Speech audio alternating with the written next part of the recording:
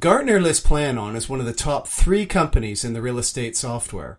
Yet neither Planon nor their competitors are getting a third of the business, because Planon's biggest competitor isn't another company. It's the status quo. Customers don't buy like they should because the status quo and optimism bias blocks customers from making the rational decision to buy their product. In the Insight Selling Workshop, Planon discovered how to counteract these negative biases by performing a reality check on the customer's baseline and completing a risk assessment of the status quo.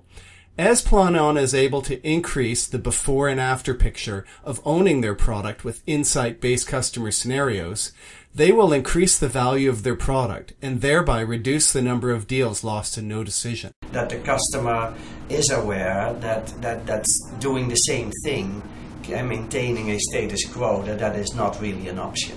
Okay, Michael, you did an excellent job. And I think I never could have done that myself or anybody else in my company. I thought it was a really good program and quite fresh compared to sort of some of the more methodology type programs that have been on.